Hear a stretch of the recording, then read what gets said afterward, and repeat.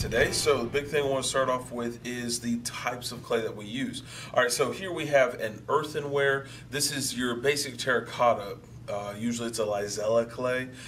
This stuff I detest. I personally don't like it myself. It's just not a good clay for me to use.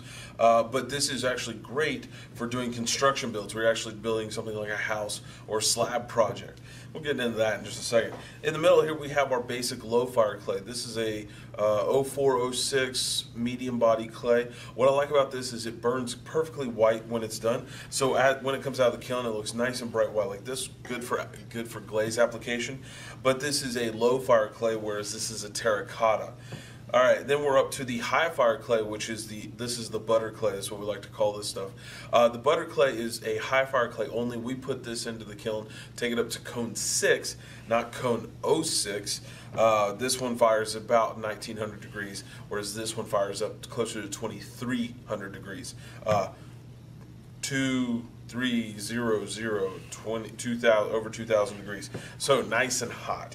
All right, so a couple things we need to talk about with these clays, with this terracotta, the low fire and the high fire clay, is what can we do with these? What are the three basic things that we can build? All right, so you have three basic things and techniques that you do when you're working with clay. Number one is a pinch pot, and I'll do that with the low fire clay because it makes it easier.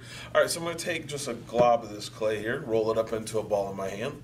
Now the pinch technique is where you plug your thumb down in the middle and you pinch and rotate around, and you're just simply doing you're pinching the clay together to make the form, hence why it's called a pinch pot. It's being pinched into that shape. Now as I'm pinching, I'm doing slight pinch, slight roll, but just pressing the clay out, forming it in my hands to create that cup or bowl shape.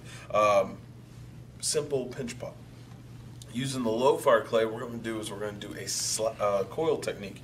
So taking again another knob of clay, taking just a smaller, rolling out a little sausage in between, start it in between with your hands just like so, using the whole hand. Now when you put it on the board, I'm using primarily the palm of my hand, some of the fingers, but that's once it's actually gotten out. I'm just kind of make it all even. All right, so let me put the crap off to the side. All right, sliding it down. Notice how I'm rolling, using my hand, slide it back and forth. Now when I'm rolling, I need to use two hands. I glide them from the middle out like this. It helps to give it a more uniform shape. Just try and find the excess pieces, what parts are a little thick, what parts are a little thin. There's a flat coil. If I roll this up to make a spiral design, just rolling one piece over the other. Now let's talk about some plasticity. What's plasticity? Plasticity is how much you can stretch some clay. So why I like this instead of this? Well, when I'm doing something like this, I don't have all this crack, this crumble bit. Now these clays are about the same moist, wet quality. They've both been in our clay recycle buckets, so they're good clay to use. They're fine to use. You can use them. But the gray clay stretches better. Case in point. So I got this coil. Everything worked out. You saw me roll it out real easy, real nicely. I'm going to use the terracotta clay. Do the same exact thing.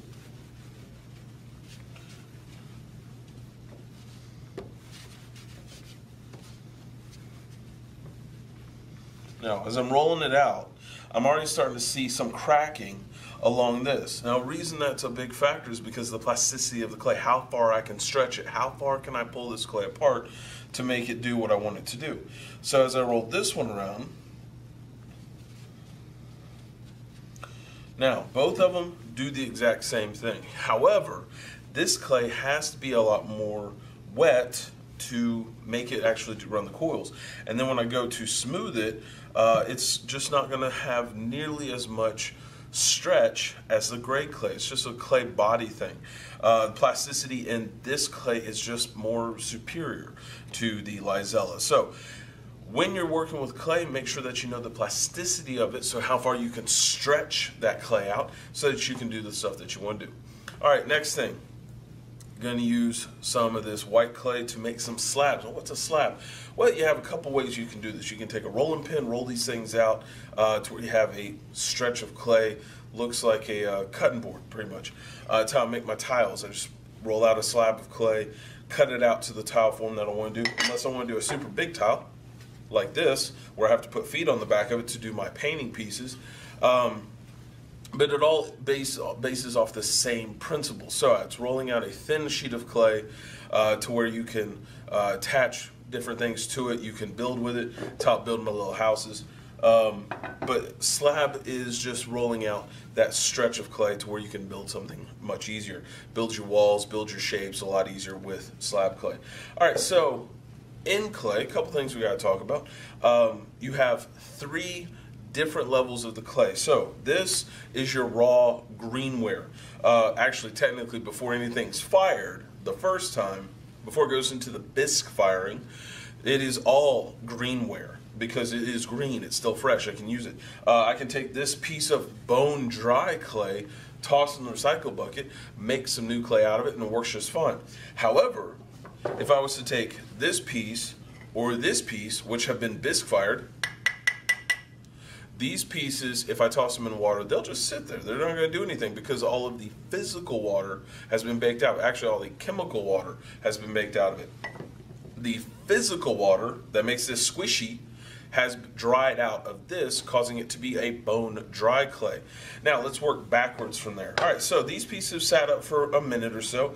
They're starting to dry out some, and as they start to dry out, they go to the second phase. The second phase is leather hard. The reason it's called leather hard is because it's still moves a little bit like leather, but it will hold its shape more so. It'll stand up on its side and not fall apart, whereas some clay, a fresh piece of clay, will fall apart real bad.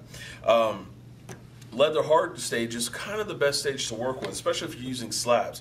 I roll it out of slab, let it firm up for a little bit, then I can cut, shape it, mold it, do everything I need to do with it, but it holds its shape so the house won't fall down.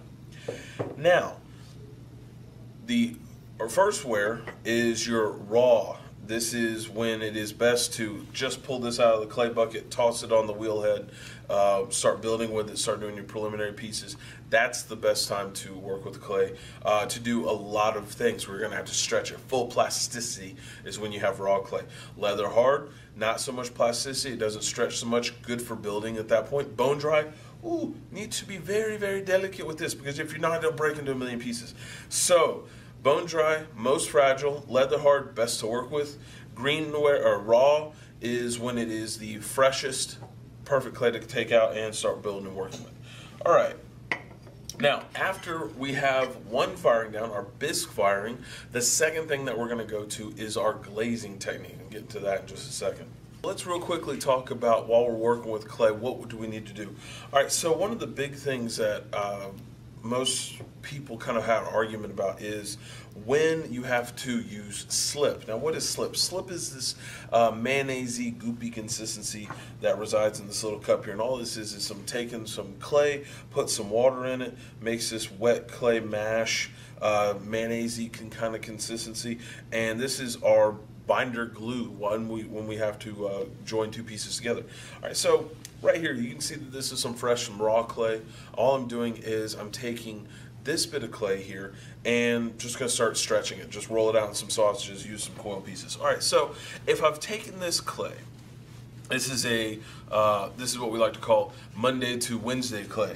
All right, and what that process is this is Monday. I'm working on this one day and taking my clay and I can join these two pieces together just equally. Okay, Monday to Monday clay all works the same day, same time. All right, now let's say this is Wednesday clay. All right, this stuff has been sitting out for some time. Well, this time I don't necessarily want to add Wednesday clay to Monday clay. Why? Because this clay has dried out. It's not the same moisture content anymore. This might be almost a leather hard consistency as this is the raw consistency. So what do I have to do? I need to add slip in between. So what I'm going to use is one of my handy dandy little throwing tools. This one's got some little teeth on it. And I'm going to scratch that top surface to create a basically like a grip system like this. And what that does is when I've scratched along that surface, I can then take my slip. I got another slip right here. Notice how this is the gray, this is the white because this is a different clay. I can take some of my slip right here, so this mayonnaise consistency, paint it on around the piece like so. Move it so you guys can see. All right, paint it around the edge just like so. Then I can take my new clay and I can add it on top. Well, if this clay has more water than this clay, but you put this watery stuff in between, this is not going to mess it up? Not really. What I'm doing is I'm creating a mash. So all I've done is I've scratched away the top surface of that clay. I've put this really loose, watery clay in between it, and now this stuff will all become the same water level. So when I add on that fresh clay on top, they'll all lock together and work as one jointed piece. It just helps make sure that it doesn't crack, bend, break, anything of that nasty nature. Everything works together just as fine. Make sense? All right, class, the next thing we're going to talk about is wedging. So why do we have to wedge? Well, the wedging is so that you can take air that's inside of this clay out before you start putting it on the kiln. Before you start putting it on the wheel. All right, so for wedging, what I'm going to do is I'm going to take my clay, take my cutter, whoop, just cut this piece in half. Now, looking at it first, I've got an air pocket kind of going through the middle seam right here. So take my clay, smash it on my board, take another bit of clay, smash it right on top, and you have two basic styles for wedging. Number one is the ram's head piece, where you're pushing clay directly out, rolling it back on itself, and pushing it out again. And as you keep doing this, and you're pushing the clay out, it starts to create these two channels on either side that looks like ram's horns. All right, so push, rotate, need like some bread. Makes me feel like PETA, Hunger Games. Then cut it, check. Ooh, look, no holes this time. One thing I do want you to notice is if you have any strange pieces in your clay, such as this little bit of plaster, pull it out, put it off to the side. That should go into the trash can. Do not recycle that again. Just because that, when you start using it on the wheel, will actually tear. When the clay's spinning around, it'll cause a tear into the piece and it just won't work out well. So take it, smash it again. All right, so this technique is called the chrysanthemum technique. So what I'm going to do is, as I'm rolling on one side, I'm pushing downward on the other side and using this hand to kind of block it. So it'll go in sort of a triangle shape. Now, the reason it's called chrysanthemum is because as I'm pushing and rotating around, I have this nice cone on one side, and on the other side, a nice spiral. It looks like a chrysanthemum flower. So, rotate it around. I like to dock it on the side a little bit. So this is ready to go onto the wheel head. Now, this has also been known to be called an elephant's butt. Make sure that you have a flat surface on here, not these little bitty rims. What I would do is I'd probably wedge this one more time, just make sure it's completely flat, just because when you start to throw it on the wheel, as the centrifugal force will bring it up, these pieces down here can cause water to seep in and unlock it from the wheel head once you started throwing. So try and get it as smooth as possible. Welcome back, class, to a wonderful, exciting world of clay. All right, so what are we up to now? Well, we're up to the second stage. So first stage, you got your pieces, they've gone into the kiln, and they fired the first time around, so you'll come out with the bisque ware. Remember, the bisque is the first firing, takes out all the physical water out of the piece, to where you're at the second stage where you can start glazing the pieces, and you don't have to worry about the wet glaze going on to a bone dry piece, cracking, all that nasty bits like that. I'm going to set this off to the side. Now, on the next stage, you're going to paint. And when I say paint, I'm using that as a really loose definition. Your design work onto your clay pieces themselves. So I'm working on a halo cup right here. Got Master Chief. And what I'm doing is I'm applying different colors of glaze to the exterior of the piece to go in for the next firing. So this second firing, the bisque firing takes out all the chemical and physical water out of the clay so that I can add water to it. I could dump this whole glass of water on top of this piece. It's not going to do anything because all of the water's already been baked out of it, so it's going to be perfectly fine. But the second firing that we're going to do is take it to full vitrification. Vitrification is where the clay has been taken to the most mature state that it's supposed to go to. All right, this is a low fire clay, goes up to 04, 06.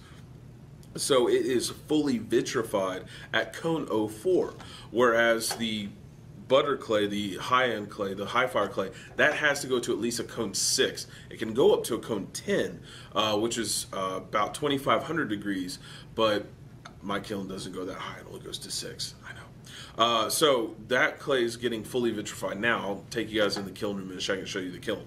All right, so for the glaze pieces themselves, get yourself a paintbrush because you're going to need one of these. Make sure that you're using the correct paint brushes. You're not using the paint classes paint brushes, but you're using the clay class paint brushes. The main reason is because we're dealing with a lot of chemicals. I don't want to overlap chemicals in a couple different classes because it will destroy the brushes faster. For one thing, if you're mixing all those chemicals, it starts to eat away at the brushes themselves. But two, I just want to make sure that the glaze doesn't get into paint and then paint doesn't get into glaze. That's kind of the big reason, because you never know what chemicals are in the paint that are going to mess up your glaze. So right here I've got a nice black, but if I took a bunch of yellow paint and put it in here, the color wouldn't be so hot, but then the cadmium or the chromium oxides that are used to make that color are changing the chemical composition inside this glaze. That's kind of why I don't want to mix and match them. That's the big reason. All right, so take my brush. I'm going to use a different color. I'm going to rinse that brush out in my glass. So that's why I've got the glasses right next to me. Got some water. Now, here's the thing about water with clay. I don't want to pour this down the sink because it's got all this silica and alumina, water, which all that stuff is used to make clay. Now, because I've got all these chemicals floating in here, I don't want to dump those down the sink for a couple reasons. Number one, I don't want to pollute the water table. This is going straight back into the water table as it goes down the sink, gets into the water supply. It's got all these chemicals. It's a lot harder for the county to take out of the water, so it's a safety thing for one. Two, we can't make the fun mystery glaze, which is why I got a bucket for them over here, and I'll try and move it delicately so you guys can see. We take all of our clay water and dump it in here that we've used for glazes, so as the water settles and separates, all those chemicals go to the bottom, get a little bit of hydro on the top, take the water off the top, got the chemicals at the bottom, mix them up, and paint your piece, and it's that cool, funky tie-dye color. We don't know what color it's going to be because we're mixing a little bit of red, a little bit of blue, a little bit of yellow. Is it going to make all those colors together? No, because they're chemicals, so it's going to make something we don't know what it's going to do. So each day it's slightly different. Try and use that to your advantage because it just makes a more interesting kind of piece. All right, so a couple things you need to know about glaze. All right, number one, if it says L-U-G or has a G in there, or it says the word gloss on it, it's going to be nice and shiny. If it doesn't say gloss, go ahead and anticipate it's going to be a matte finish, which is a dull sheen, flat. There is no life. There's no that sparkly finish on the outside of it. Next thing we have over here is these little bottles. These little bottles are underglazed. And the underglaze is so that you can do a lot of detailed experimental drawing. You can kind of paint little pictures on there with this stuff. Right here I have a terracotta color, so it's going to come out that orangey reddish tone, which looks really cool if you're doing like a Greek influence piece. And what you'll do is you'll paint this on the cup right here. Let's say I want to put some stuff on the side of it like so, and then I'll take a gloss transparent glaze or a clear glaze and put it over the top. So that way I have a top coat over it to make sure that that design work that I did underneath stays, doesn't move. And then the top coat, the transparent glaze that's on top of it, also works as not only a protectant and a seal, but it can be that shine or another, or again, it could be a matte finish. So everything looks flat, or it could be nice and high shiny, such as they could be high shiny like our little minion people that we got over here. So they got this nice shiny exterior where it's that lemon glaze. It was a gloss glaze, so it gives it that nice shiny look to it, and then a brown metallic for the little goggle pieces that they're wearing. Just gives it that nice extra finish. All right, so one other thing to discuss is notice how there's a little bit of imperfection. Let's say it's imperfection where around the eye socket here it's flat. There's not a lot of detail to it. There wasn't a lot of glaze. Well, we know this is a low fire glaze piece. We can then add low fire glaze on top of it, refire it, and it'll just add another level to it. Now the big thing is not confusing the low fire with our high fire gear, because if I put this stuff in at the same time and set it at a cone 6, which is a high fire, this will melt completely to the kiln shelf, which is a big problem. And speaking of melting, let's talk about how we put glaze on. When we put glaze on, you can take it down to the foot or the rim down here. Try and give yourself a little bit of space just in case, because if it's too thick and that glaze doesn't go past the foot of the piece, because if it comes down the foot, I will have to smash your piece off of my kiln shelf. So the kiln shelf has some kiln wash on it to protect the shelf, but if the glaze is too thick, it'll melt, and as it melts, it'll start to fall down and attach itself to the shelf, to which then I have to smash your piece off and chisel off any of the excess glaze that's attached itself to the kiln itself. So make sure that all of the bottoms of the pieces are nice and clean. There's no glaze on them. So what I always do, just as a precautionary thing, make sure you glaze up around the rim. Take a sponge, wipe it clean, and then wipe a little bit around it as well. You won't necessarily see it, but it'll ensure that the piece doesn't get smashed and get stuck to the kiln shelf. All right, so the next thing we got to talk about is some slip trails. All right, so slip trailing is where you have, I like my little squeezy bottle. It's just a little nose sucker thingy for infants. And what I'll do is I'll just take some glaze, pour the glaze into it. Has a little stop. Just hold your finger over it while you're pouring it in, and I can use it to trail a design onto a plate or onto a tile to create a interesting bit of work. And slip trailing as a design technique is just another thing that you can do. Instead of just taking a paintbrush, dip it in, paint with it, makes a little more interesting thing. All right, so I'm going to take you guys back to the kiln, take a look at it, go over a couple things on it, and hopefully you don't have any questions. If so, make sure you put comments in the below section. Also, don't forget to like and subscribe to the show and also to the channel. It just helps out the channel, helps out me, helps out do some cool stuff. Thanks. Hi. All right, class, so the other couple things we do need to touch base on real quick is when you're working on pieces, you have two different types of pieces that you're going to be working on. Either it will be a hand-built piece, which is like a little money doll right here that we got going on. Lots of crazy hair, slab technique, pinch technique, coil technique, all those things fall under hand building. The other thing is a wheel-thrown piece, and this you build with your hands. This you have to build on the wheel. So that's the big difference between those two. Okay, and one other technique that we do need to discuss that we haven't had a chance to yet is burnishing. Here I have a simple spoon and a leather hard piece, or supposed to be leather hard. This one's bone dry. Now, what you're going to be doing for a burnishing piece is you take your piece, you take a spoon, and you start working it in small little circles. You burnish those sections together. What I'm doing is I'm making all the plates of clay that are in there still start to lay flat and stack and compress upon each other. This is going to give me a lot smoother finish. It's going to make a smoother texture that I don't necessarily have to glaze. One of the burnishing techniques are you'll do several burnishing passes and then put it in the kiln, and when it comes out of the kiln, it's already finished. You don't have to glaze it at all. I'm kind of 50-50 on it personally, because glaze has its place, and there's a lot of benefits to doing glaze, and there's a lot of benefits to doing a burnished piece too. The clay body that these come out as, and that nice white pristine look, might be the look that you're going for. So if you want to keep this and not really have to do a secondary step, burnishing might be the way to go. Me personally, I look at this as blank canvas, and I want to decorate it and do a whole bunch of fun stuff to it. So burnishing, not my thing personally. But if that's something you want to take on, by all means, go for it, class.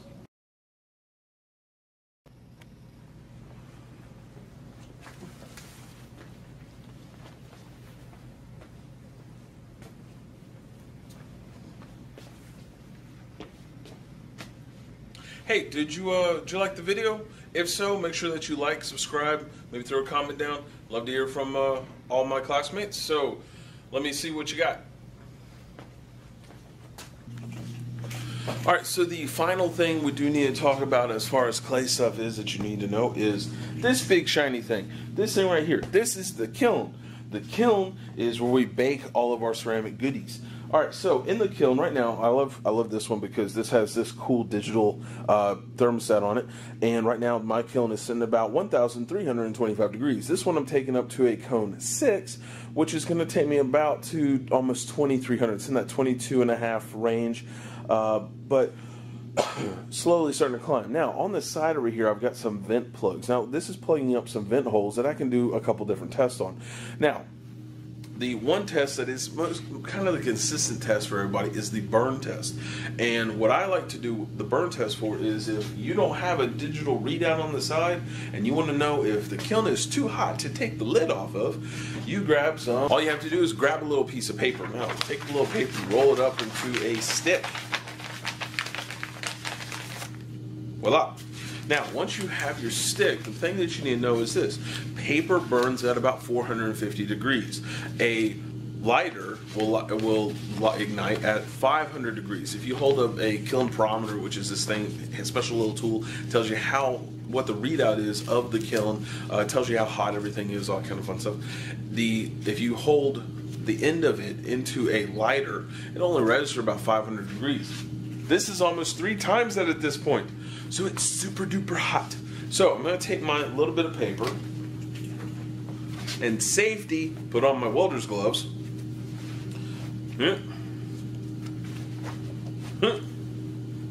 Now the welder's gloves are going to protect me from when I take the plug off to do a burn test. I don't burn my fingertips. Now, why would you need to do a burn test? Well, if you don't have a digital readout, and this is going back to what I said a second ago. If you don't have a digital readout, and you don't want to open this up, because right now if I were to open it up, I have 60 degrees temperature in here where my room is really cold. I open it up, all that cold air goes inside of it, all of the mortar that's holding those bricks together shatters and hits me in the face. That could kill me, which I don't want to do. So to protect myself, I'm going to take out one of the plugs, stick the paper into it to see how fast it starts to burn. Now, if your paper burns at 450 degrees. If I take a piece of paper, put it in the vent hole, and it just starts to char a little bit, starts to get a little bit of brown to it, that tells me that the kiln itself is lower to 300 degrees or less. And now why do I need to know that? I need to know that because then I know when I can take the lid, open the lid up to take the wear out without burning my fingertips or injuring the kiln, which then injures me, which is a big problem because that's a lot of money to fix things. So all I'm going to do is I'm going to take out one of these pegs, and if I turn the lights off, well, it's not going to glow yet. It has to get a lot hotter than that. I take my paper and I can stick it into the edge, like so, and it's on fire. So that is how you do a burn test. You just stick it in, test it a little bit. Now, take my vent. I gotta plug this back up because of what the fire I'm working on. So, when you're doing a test, when you're doing a kiln run, you want to make sure that your kiln is not so hot that you can't work into it. There you go. Cool. Because otherwise, this becomes a big safety concern.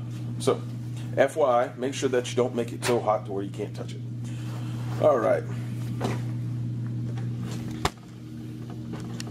Also, I have to say this because this happened one time. This is super hot.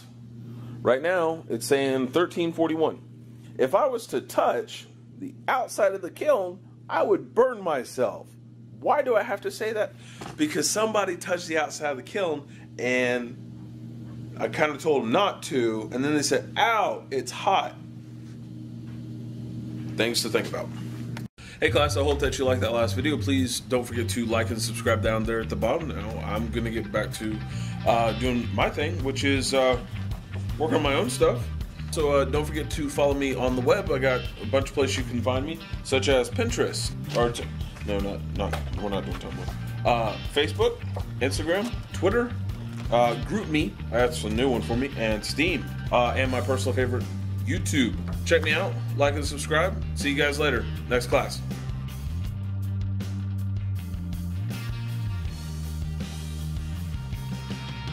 Follow. See you later. Next class. Do your homework.